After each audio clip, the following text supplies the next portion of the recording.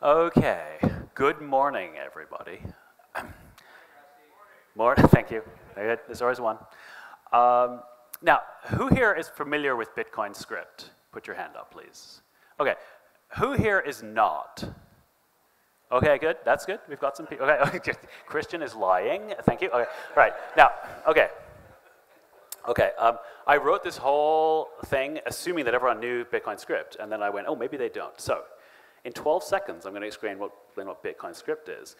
So you'll only be slightly lost for the rest of my talk. Okay, so Bitcoin script is a simple stack-based language. Every Bitcoin output has one attached. You give it a pile of stack elements, and then it's a little program. It contains opcodes to push things onto the stack, push things off the stack, add numbers, etc., right? You feed this program stack elements. If you feed it the right ones, it gives you the thumbs up and everything's good. If it fails or gives you the thumbs down, your transaction doesn't work, right? The most common script is simply to check a signature provided on the stack matches the transaction that we're spending.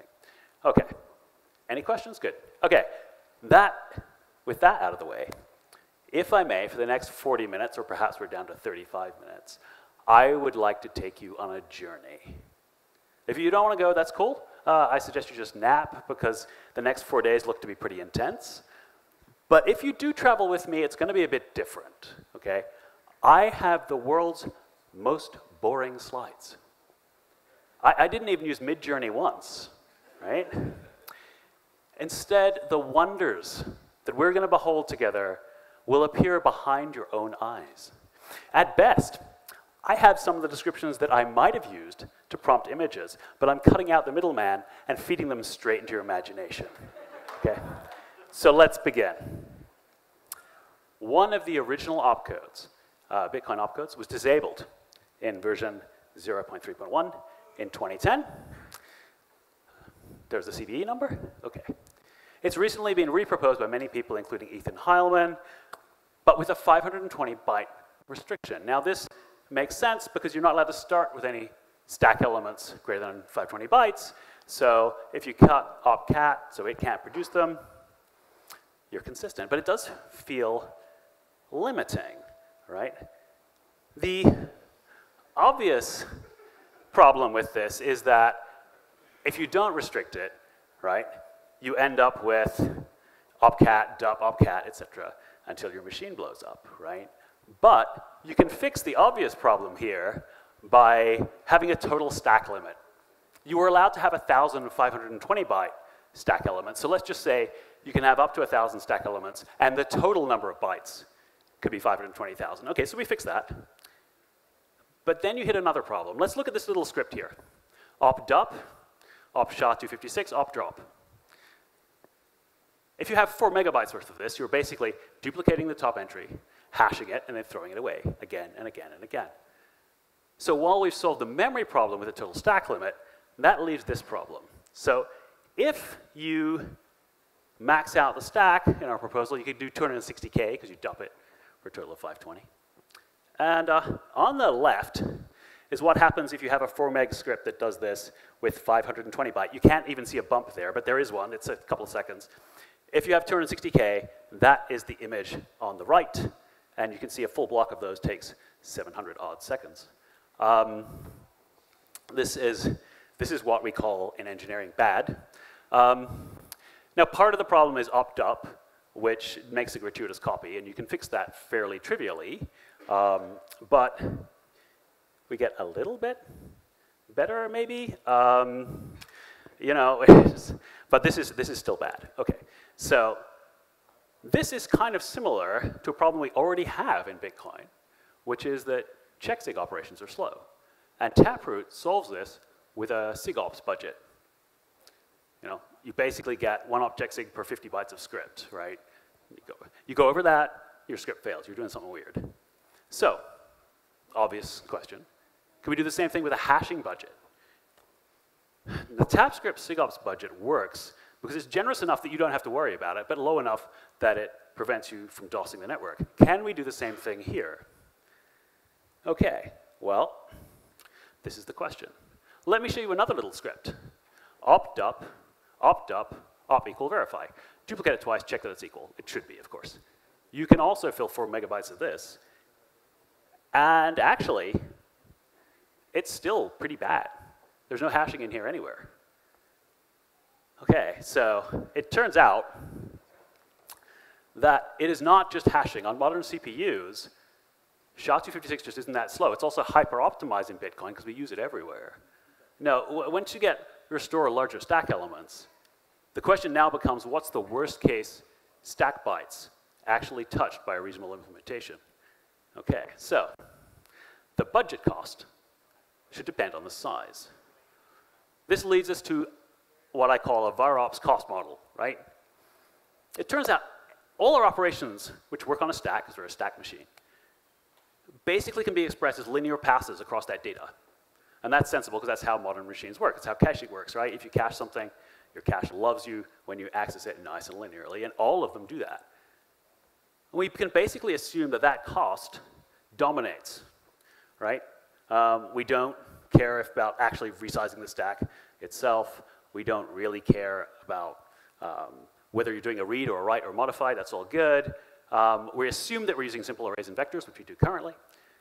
And we assume that anything you're doing with the things in your CPU is basically free, except for hashing. Okay. And this is important. You have to think about the worst case. How bad can it get? How much accesses do you need to do in the worst case of the data? If you do this, let's see what we get. Here's opverify. Opverify says, is this 0? If it is, fail. Okay. Now, the cost of this, you have to look through the whole thing. I mean, it could be 0, 0, 0, 0, 0, 0, 0, 0, 0, 1, right? It might have to go 520K to find whether it's 0 or not. So the cost is simply the length. Straightforward. 520K of reads. Opt-up, a little bit different. You make a copy. Read, write, read, write, read, write. Operand length times 2. Okay, so far our model looks good. Let's look at op equal. This one's a little bit weird. It's either free, because if the lengths are unequal, you don't even need to look at them. You go, they're not equal, I know that. Or it's the length, which is both of them, times 2. So the cost isn't actually a linear function necessarily of your sizes. We can do this for every push opcode. For push, you're kind of copying out of your data stream. So you can technically pay the cost to write it on the stack. Okay, that's fine. Everything else, how much data did you copy? Twice that is your number. Okay, this is good. Verify again, equal verify, ifed up.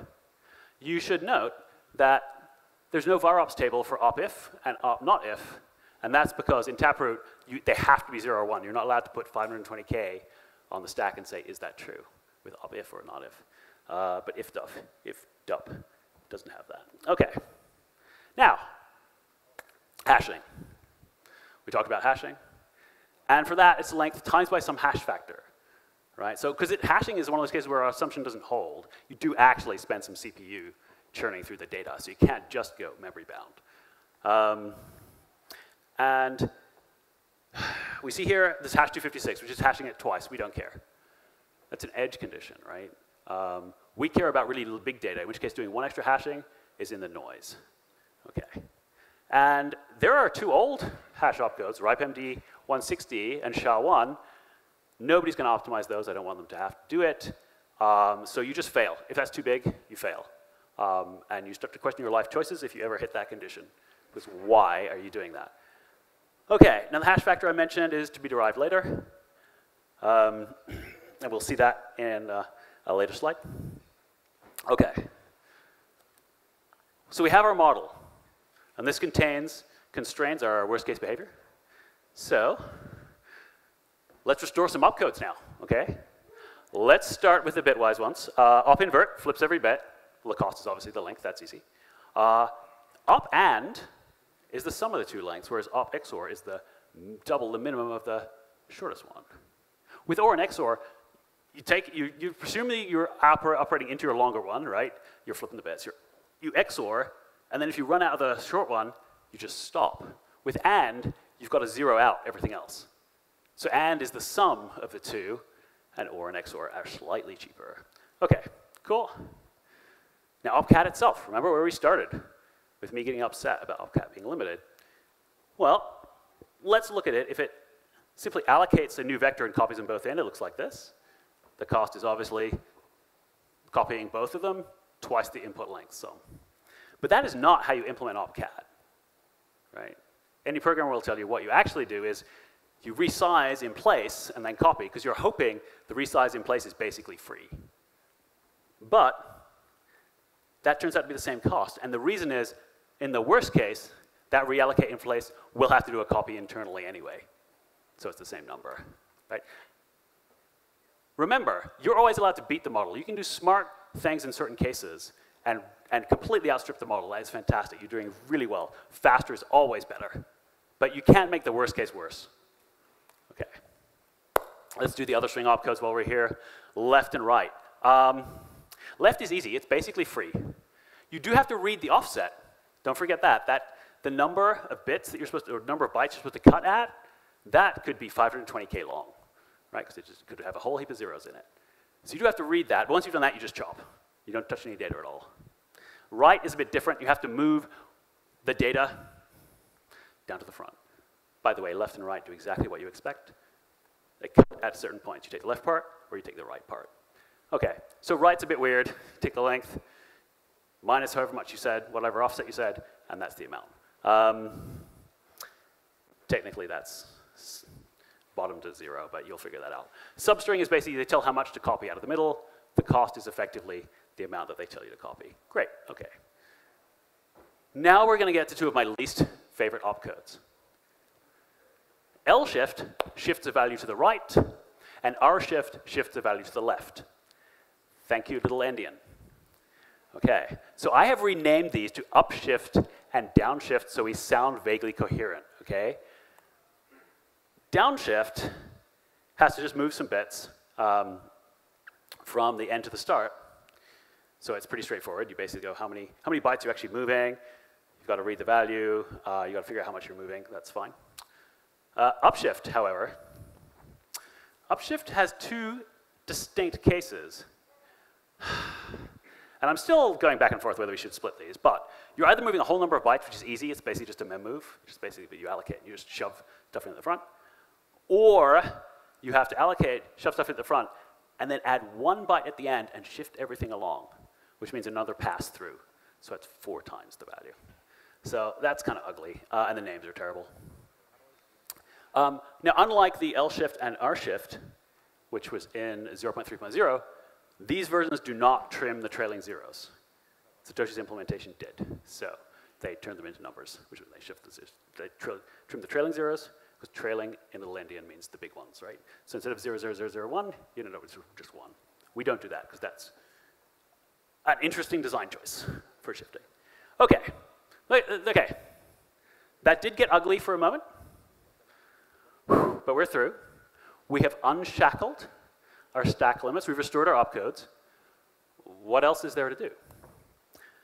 Well, script is limited to signed 31-bit arithmetic. But we can have up to 51 bits of Satoshis, right?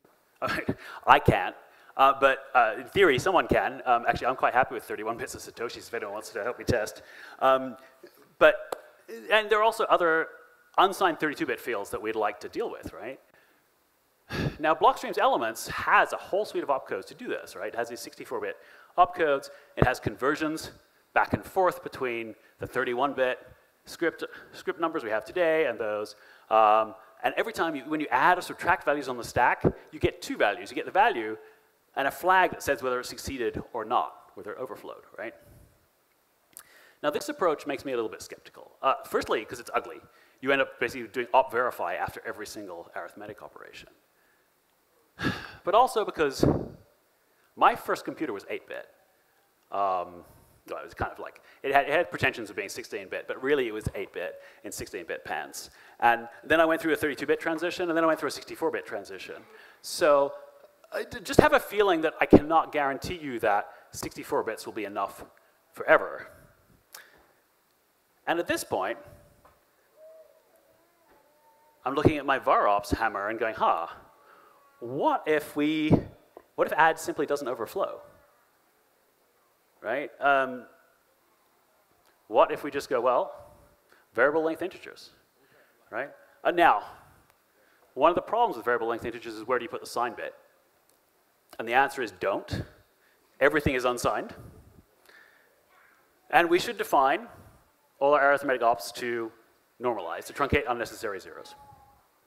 If we do this, we end up with something that looks like this. Here's how much everything costs. Op negate and op abs are unused. It doesn't even make any sense anymore. We don't have signed things. So potentially 2 more op success opcodes. But every other comparison is pretty much exactly what you'd expect, right? This is straightforward. Okay, well, that's cool. Subtraction is fun. We have no negative numbers, so it can fail. And I thought about doing this element style push the success flag, but I know you're just going to do op verify after it every single time. So let's just do that directly. You're not allowed to underflow. It fails. If you really want to do that, dup2, do your comparison first, check, but you don't. So we do have to. It's fairly straightforward. It's the sum of the 2 lengths. You're basically subtracting everything. Worst case, you subtract something and you have to go all the way through because it underflows all the way through. But that's OK. This does assume that you subtract in place, by the way. You're not subtracting to a 3rd thing because that's 3 passes, not 2. But that's fine. Yep. Now, but we do define it to normalize. Remember I said we might as well trim zeros. Arithmetic op should trim zeros. That just makes perfect sense. We do that today. But you can't do it in the naive way. You can't do the subtraction and then walk back through it to find how many zeros are and chop it off. Because that would be a 3rd pass. And the model doesn't allow that. You're only allowed 2. But that's easy. What you do is you just track the zeros as you go. If you put a 0 there last, you remember, and then you go, OK. OK, that's fine. Add. Can we add? Yes. Well, it's just like subtract, except it can overflow. And if it overflows, worst case, you have to add a byte, which means you have to reallocate the whole thing, which means another copy, which costs you twice the length. So worst case, it's basically 4 times. So it's twice as slow as add. But it works in the model. OK. Here's our costs. We're all good. OK. It's a lot of talk. This is a good time to show you some actual benchmarks. I had to actually implement this, right? Partially to test the model, but also to get a feel for what's performance like. You know, I've used 520 kilobyte opcodes, operands, which I know I said that's the total stack limit, so actually you can't have 2 of those and add them together, but just bear with me for a moment. I wanted to compare apples to apples. Here is the implementation. Now this matters, right? The blue one on the left, the columns on the left, are the naive, byte by byte, stupidest possible implementation you can have. We won't be doing that. The second, the middle column, is what happens if you have unaligned vectors. Nobody has unaligned vectors. Don't do that either. But it's important to handle it if you have it. And then on the right, that kind of cream-colored column, that is what the actual performance you get. This is on my laptop anyway. On the far end, I put SHA-256. Remember our SHA-256 friend? That is doing a whole SHA on 520K. And it turns out that's about 8 times as expensive as doing an invert. So that's where the number 8 comes from.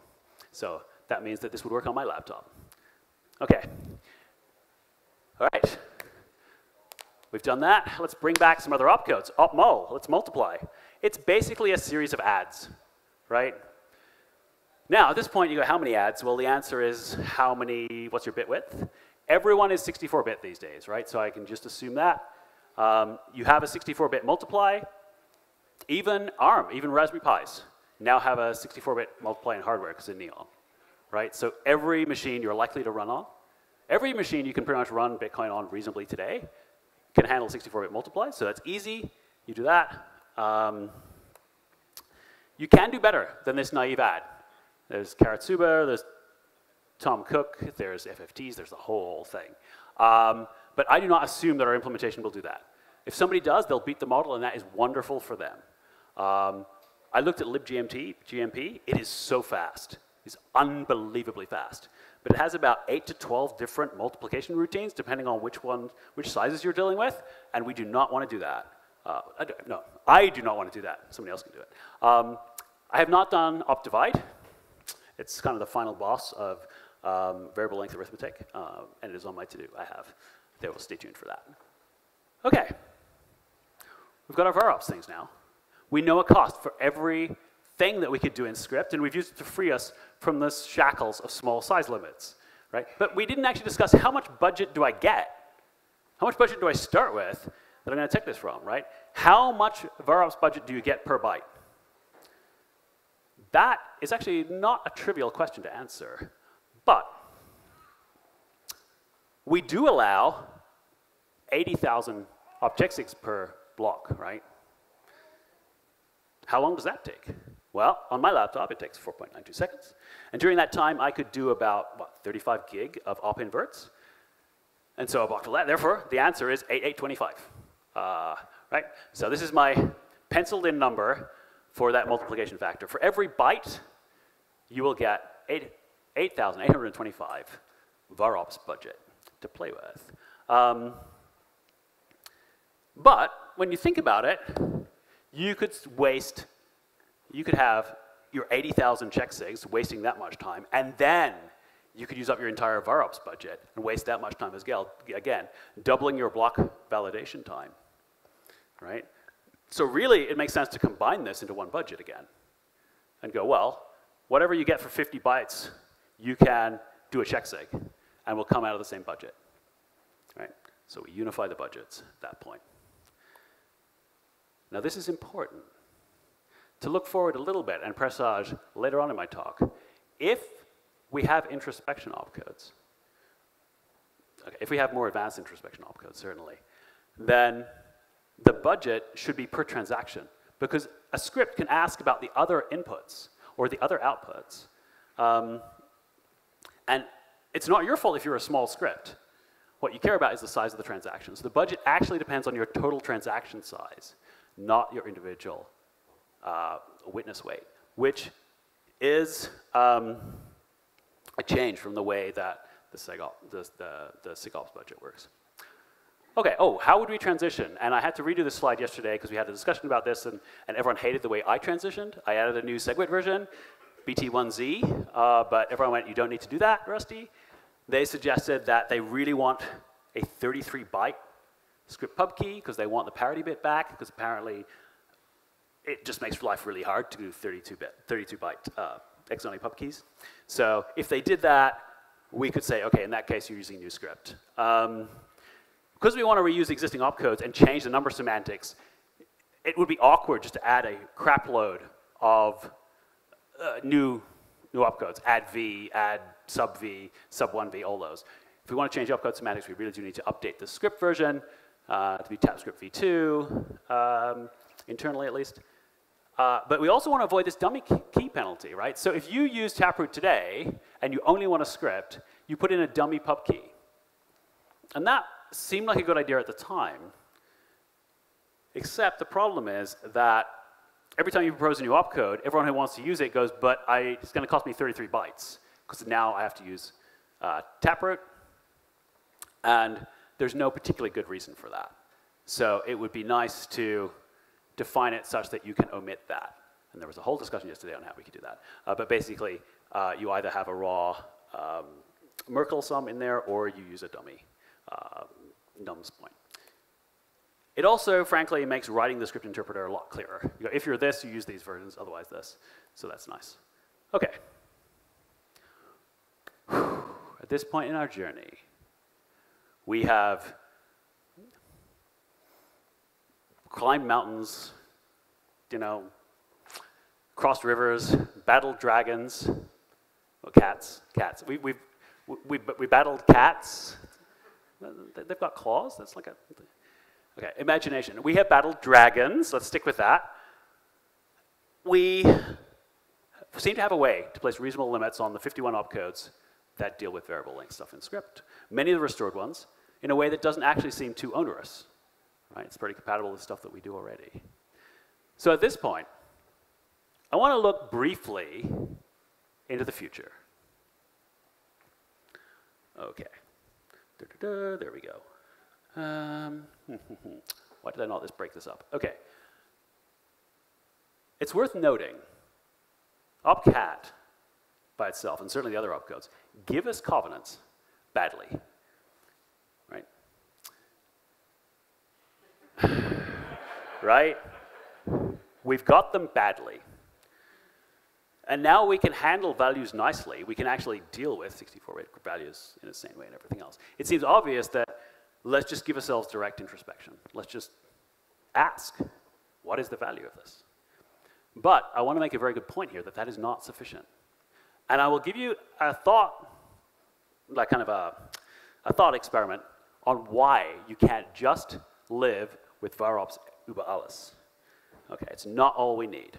Let's take a look at the great-granddaddy OG introspection opcode called opchecksig. Or to give it its scientific name, op select tx parts from flags, SHA-256, and checksig, right? Now imagine you're like a varops maximalist, and you're like, you know what? We can deconstruct this and have a script that looks something like this. You know, it gives us the bits of the transactions, and then we share it ourselves. We hash it ourselves, and then we opchecksig from stack. It's the stupidest name ever. Of course, from stack. We're a stack machine. Everything's from stack. But you know, just to differentiate from the other one. Okay, so we could have a 4 megabyte transaction. It could have, containing this script, about 38,000 inputs, each of which would try to hash the entire transaction. The cost, according to our cost model of that, is about 35 times the budget that we have. Right? Each input is hashing the entire transaction, 4 megabytes, over and over and over again. Right?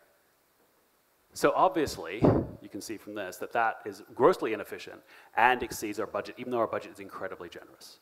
Right? Which is another way of saying the same thing. It's too slow. And it's stupid. They're all doing exactly the same hashing. We need some kind of introspection which gives us a cached hash. A cached hash that has been calculated once for the entire transaction and things like that. We need this to make this work. You can't just use varops. Okay. Now Bitcoin has changed a bit since 2010, you may have noticed. But two things particularly stand out. We've added taproot trees and we've added op success. Op success is fantastic because it's mere presence in a script. Just being there makes the script succeed. And taproot trees allows you to specify a number of conditions and meet only one of them. Fantastic. But this presents a problem for introspection. You see, if you want to say, this script, I don't care what it does, but it has to test condition X. It has to be a 20-block delay or whatever else, and then whatever else you want. You can't do this. You see, you can't use separate taproot leaves because they provide an or. You want an and. You want to say this condition and something else. And you can't do the obvious thing and go, well, as long as your script starts with 16 op CLTV, then I'm happy because they can stick an op success later on and the whole thing will succeed without running that at all. So one way of solving this is to produce something like an opcode like op segment. It does exactly what it sounds. You scan the script, you divide it up along the op segment divisors, and you treat each section of the script separately. You look through the first section, you go, it has no op success in it. You evaluate that. You look for the second one, you go, oh, it has an op success, we succeed. Or it doesn't, and we evaluate it, right? This, effectively, prevents an op success override in a certain subset, and allows you to do this and condition and say the script must do this. Okay. Cool. Obviously also, because of the way taproot trees work, you effectively, in order to prove the root, you will need to be able to tweak. Do an operation where you take a key and you tweak it with a value. That's one of the fundamentals that we require. The minimum thing would be to implement that as an opcode. It's actually surprisingly slow. It's not quite as bad as a signature check, but it's slower than I expected. And because taproot trees are sorted lexicographically, that turns out to be exactly the opposite of what we do because we're a little endian. So you do need some way of doing a bit 341 style compare. The best way I can think of to do that is have a byte reverse that switches your endian. So you can switch the endian of the two of them and do a compare like normal. We could change that, but we were not going to. And of course, while you're here, let's get opchecksig from stack. I want to call opchecksig and rename opchecksig, but that's probably a stretch too far. But it is trivial to implement and very easy. And it does deconstruct stripped a little bit. Okay. Now let's go further in the future. What else could we want? If we want script to be this grown-up cat that does everything we could ever want, what else do you want? You want iteration. No, not that kind. You actually just want. What you want is an op each input and an op each output. You want to be able to say, oh, I only want to do this for every input, or I want to do this for every output. It's very natural. It's very constrained. It pushes the input number on the stack, runs up until the next op end if. You probably want op break and op continue. What's interesting is you can pre-process this, right? You can say, oh, I can expand this out. Because at the time you're looking at the script, you know how many inputs and outputs there are. So you can actually just expand it out into a bigger script that has this cut and paste over and over again. It does mean weirdly that the weight of the script now depends on the number of inputs and outputs, which is just odd. But it does work in some way. And I am only suggesting this because even the mental model of this existing proves to be useful. So even if we never actually implement op each input and op each output, they turn out to be very powerful tools to evaluate other things. And we'll see that in a moment. OK, now, I don't know if you're paying attention, but fees are going to go up. That was actually a controversial statement a number of years ago, but now it's widely accepted. What does that mean? Well, it has a whole heap of side effects. And it has side effects on the design of scripting, interestingly enough, because people will do an obscene amount of engineering in the future to avoid paying fees, because it will be worthwhile. OK. Every multi-party scheme that I'm aware of involves basically holding a transaction from your counterparty ready to go should things mess up and going on chain. And holding it for a significant length of time, potentially. That means that you don't know what fees are going to be. You really want to add fees later. And the way everyone does this is child pays for parent. They just throw another transaction in, right? Now, the problem with that is, remember, fees are going to be expensive. And there's certainly a strong argument to suggest that the way you'll get around that is directly paying a miner, because you don't want to pay a whole other transaction, but directly paying a miner is a genuine centralization force, because you will pay the biggest miner you can find. So the bigger miners will be more profitable, right? And it doesn't matter, actually, whether you're doing that through a CPFP or you're just adding fee inputs and outputs later. They're still expensive. Fees are expensive. You're going to look at it any way you can to reduce them. And that, if that drives centralization, so be it. You won't care, because your transaction will get in. OK. However, if a transaction can have these bundles, then in theory, you could take a whole pile of these transactions, stack them together, and add a single fee to the whole lot, and amortize the cost of this fee. How would you do this? Well, I have one design, which you could certainly poke holes in. You would basically, at the end of your sub-transaction, you would mark it end of inputs and end of outputs. You'd put something in somewhere. If we have 33-bit script pub keys, you get a few spare bits. You could chuck one in to say, this is the end of my little stack. And of course, this would alter the semantics of iteration, check, sig, and introspection. They would all behave as if you were the only thing in the universe. Your substack, your little sub-transaction was the whole thing. So those all just worked like normal. And of course, if there's no end marker, that means your group is the entire transaction. So that's where you stick the fees at the end. Right? That would kind of work. So basically, you could have someone out there who you throw some sats at, throw them in your transaction, they just stack them all together, and they attach a fee output. And anyone could do this. Yes, it is trusted, but it doesn't have to be a miner doing this. Anyone could throw transactions together for you, take a fee. And it's kind of a recurring service, too. So there is some reputation that would work in this case. And of course, if all else fails, you just do it yourself. Your stack of one, you add your fee. But that's obviously something you don't want to do all the time. But there's another really interesting idea which competes with this, which came out recently. So I've put it on here. And that is this idea of the Ruben Merch neighbor sponsorship, where the transaction can say, I am only valid if I immediately follow this other transaction, right? Which is kind of like and you can do that pretty cheaply. And if you could do that for several hundred, rather than stacking transactions, you would just turn them into this road train of transactions. And right at the end, you would have your sponsor that's paying for everything else. We went around way too long yesterday on this. It does end up costing you about 40 more weight per sub-transaction to do sponsorship. It's slightly more efficient to do stacking. But you could also argue it's more work to do stacking. So I'm leaving this one open. Just wanted to make sure everybody knew that we were going to have to do something along these lines so that we can handle the fee issue. Okay, there's a whole pile of bike sheds to paint and to-dos.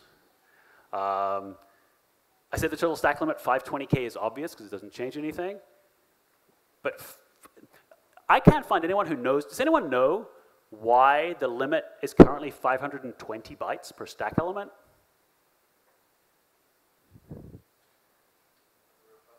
Yeah, why 520? Right, yeah.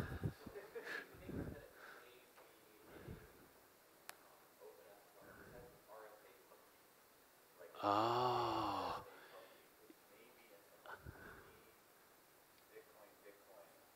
Right. Okay.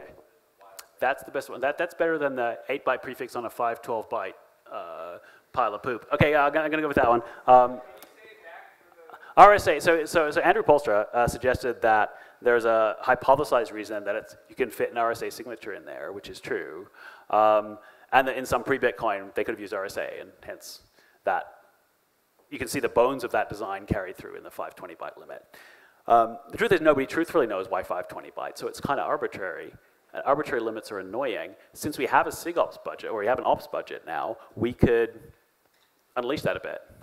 And we could say, well, a transaction can be up to 4 megabytes. You can have 4 megabytes on the stack. It means you can drop a whole transaction on the stack. We should probably add a little bit more so you've got a few other things. But, you know, for genuine megabytes, not for a million bytes, would be a reasonable stack limit. It does increase the runtime requirements of your Bitcoin node, but nobody cares. Like 4 megabytes is not going to cut the difference, right? So we could certainly have that debate. Wider benchmarks, right? My laptop's not a canonical thing to use. We do need a broad range of benchmarks to establish relative costs across a whole heap of different machines. I've got to implement opdiv. We do need a full script implementation, right? We actually need not just enough for me to benchmark. I tended to mug opnop4 for different things so I could benchmark it. You actually need to write the code and do it properly. And then you're like, well, what other changes, right? What introspection opcode? I said we should have one. It'd be nice to have one. We need to be able to see inside our things properly because we can do it badly, so let's do it well. You know, but there's a whole question of like, while we're here, what else should we do? That is a whole thing that basically is the next 4 days of talks. What other things could we do? And I only have 45 minutes, so we're almost at the end. Summary. So when I suggested that I hated 64-bit arithmetic, well, that rather than 64-bit arithmetic, we should go for variable length arithmetic, Anthony Towns pointed out to me that actually, this is a return to Bitcoin 0.3.0. I hadn't realized. I knew all the opcodes had been thrown away, but I didn't realize that originally we had variable length integers in Bitcoin. More broadly, the script system that we ended up with after the emergency response to the CVE, when everything was on fire, is like this strange, awkward thing, right? Not the programmable money that we all envisaged. But a full restoration of script does more than bring back something that we lost. It lets us evaluate ideas. Iteration, segmentation, these are ideas that came around because people wanted to make vaults, right? And new ideas are much more powerful and concrete and able to be assessed and evaluated when you can express them in script itself. And then if the new idea is useful and you can't do it in script, why can't script do it? Why don't we fix script? So, and finally, script, being its full self, lets us evaluate future optimizations, right? We can see how much it would improve based on real usage, right? And don't worry, there's still going to be plenty of things we can argue about. But if someone proposes a new opcode, even if you would never use it, you can see how much it would optimize on-chain usage that other people are doing and leave more room in blocks for stuff that you do want to do, right? And in the extreme case, we can even consider new key types. If there's some script that everyone's using, we can go, cool, let's just make that a new key type. And it expands internally to that script, right? In the next 4 days, you're going to hear some amazing ideas. And I've spent my entire 30-year programming career building tools for other developers to build things that I can hardly imagine. And sometimes they've been stupid, and sometimes they've even been evil, but the vast majority of them are brilliant and fantastic. And I can't consider that we would want to do anything short of giving them the best possible tools that we can build. Now, we need to put in the work, and it needs to be thoughtful, and it needs to be thorough, and it needs to be methodical. But nothing here is novel or even conceptually complex. It's just engineering.